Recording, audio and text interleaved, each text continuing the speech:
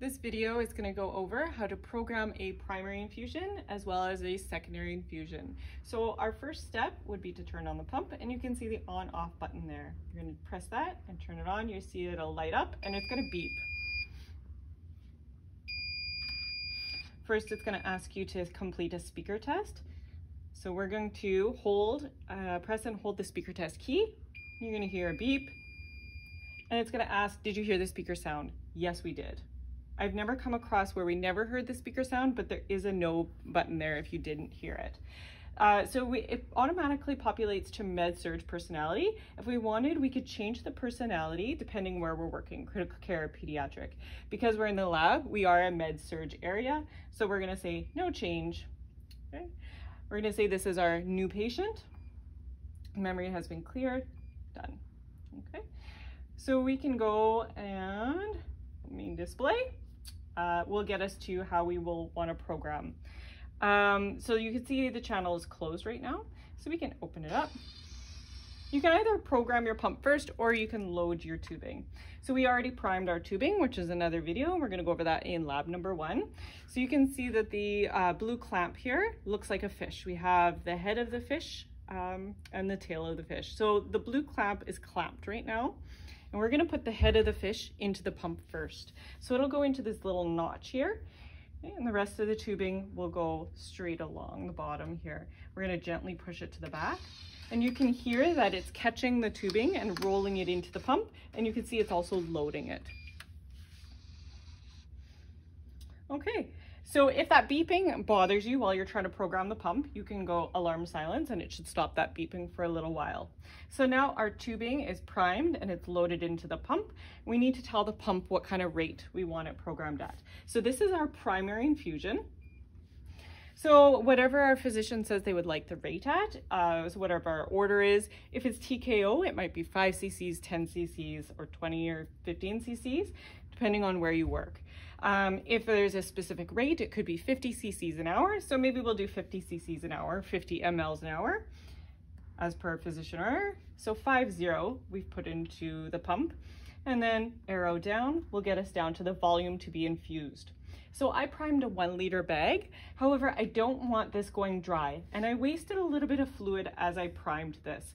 I'm gonna program a little bit less than 1 liter so that way the pump will beep when it's close to empty, but not quite empty. It's a bit of a pain when you get air in your tubing. So let's put 950 mLs for our volume to be infused.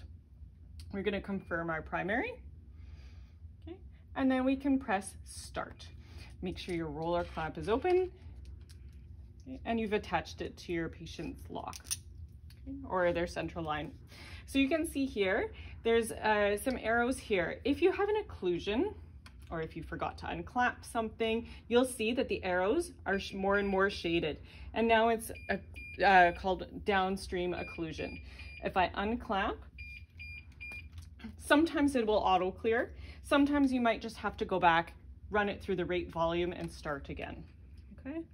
But you can see now it's running. It'll tell us how long it's gonna take for this bag to infuse, 19 hours. Okay. Now, if we were going to program a secondary or a piggyback, we would want to make sure that we lower our primary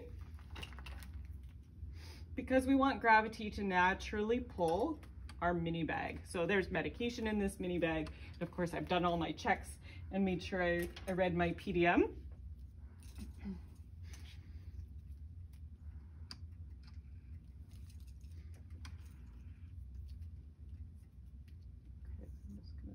There.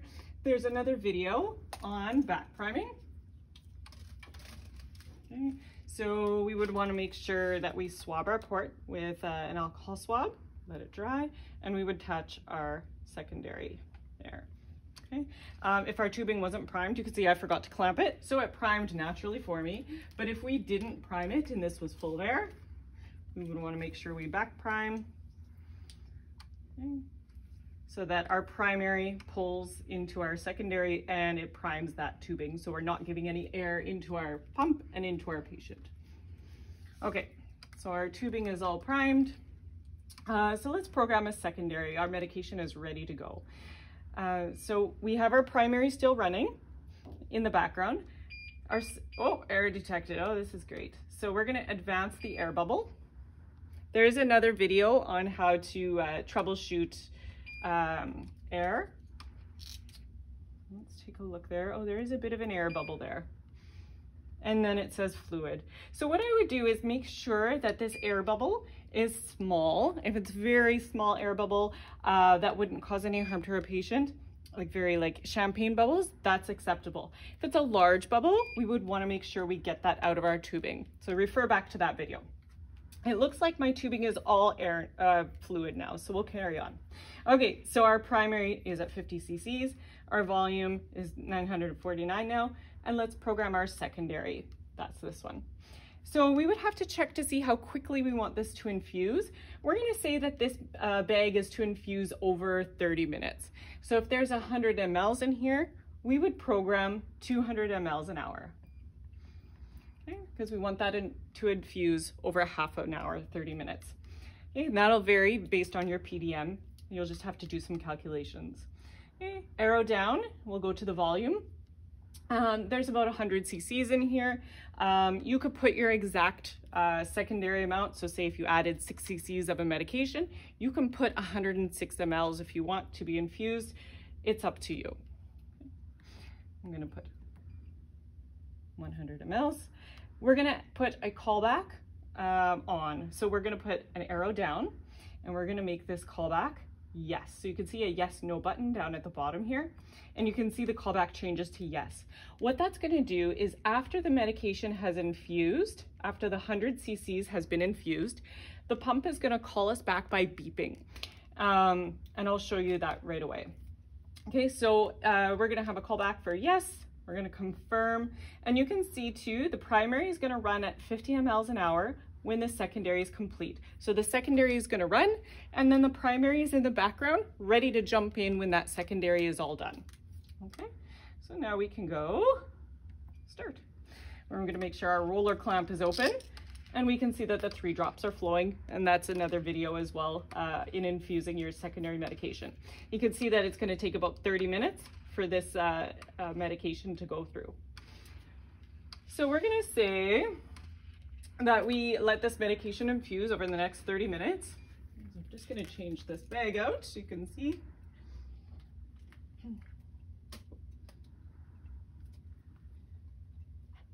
Okay, so when I've come back,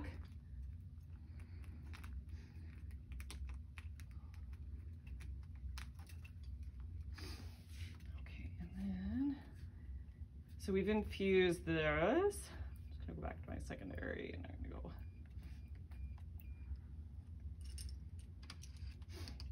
Okay, so I'm just changing this just so I can simulate when it calls us back what we're going to do. Okay, so we're just waiting for that callback and you're going to hear it right away. There we go. Secondary called at 13:03. So that would signify that our secondary is finished. So we are going to come, we're going to look, make sure that our mini bag has infused, that it's empty, and it is. There is a little bit left in the chamber here, so it's up to you if you want to program a little bit more fluid to go in. That's up to you, okay? So what we can do is we need to program a 15 cc flush, okay? The reason for this is because there's still medication in this IV line that we want to get cleared out. So when we program a 15 cc flush at the same secondary rate, it's going to pull from our primary and flush with our primary fluid. So let's go to secondary again. The rate, we're going to have the same, 200, 15 cc's. The reason being, the tubing from our pump to our patient is about 15 cc's. And we're going to take the callback off this time. We're going to say no callback. We know most of our medication is already in the patient. We don't need to be called back. Okay, it's going to go back to our primary right after this 15 cc's is in. Okay, so we're going to confirm that secondary and start that up. We'll clamp our secondary because it will still pull from there if we had a little bit more medication in there. And you're going to see now it's going to draw from your primary, which of course is just normal saline. So we're basically just flushing our line with normal saline, okay, at that secondary rate. Okay, just to get rid of that medication in there. It's going to take about 5 minutes. And then after the 5 minutes, it's not going to beep. It's silently going to go back to a primary infusion, which is set at 50 cc's an hour.